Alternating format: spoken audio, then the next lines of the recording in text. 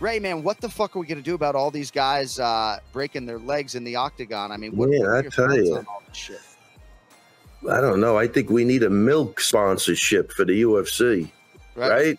I think we got to get some calcium in those bones. No, I don't know. Kenny, I heard Kenny before I got on. It is, you know, we go from knee pads, you know, 2 weeks before elbow pads, so nobody catches. I mean, we try. I'm not saying we do, but it's always been talked about elbow pads. How many insteps have we seen broken on an elbow? You catch an elbow. Look, this is the sport, man. There's no shin pads. There's no equipment. It's the gloves are little. There's not much padding, even though there's a decent amount of padding. But yeah, if you're off a little bit, or yeah, I don't know. That's going to be. I think we're seeing a cluster here, but I think it'll disappear and then we'll go back to it again. But I hope it doesn't continue because. Even that break was hard to look at when he went back. I mean, that was another. Bro, what did he break? 2 bones? Yeah.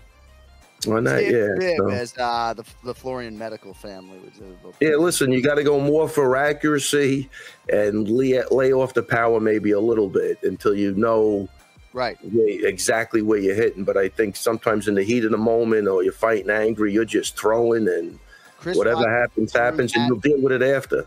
Chris Weidman threw that kick at Uriah Hall as if he was literally trying to save one of his kids. There is no question about that. Yeah, there is no question about that. Yeah, it's funny when that kick went, Kenny. I go, man, he buried that kick. Like in my mind, I go, wow. And then that's the last I remember in my brain was like, wow, because Weidman, he fucking kicks like a mule. I'm telling you.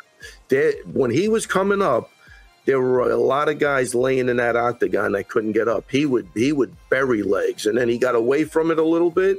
Nobody. Look. The best thing about Weidman was what Anthony Smith said. I'm telling you, because that's the way I feel. Like, and people, when they're listening to me talk, they think I'm crazy. But he kind of said, "I can't believe this guy even has a loss." That's how good he was, and that was 5 months ago. He said that, so I know what the guy can do. Sometimes it doesn't take place. Sometimes it doesn't happen in the octagon. But he, I don't know. That night everything was looking good, and it's the old saying: sometimes you do everything right, and everything goes wrong, type of thing. But I agree with you, John. He buried that kick, and I was like, for me, I was like, this is going to be great. He's gonna, and then that was it.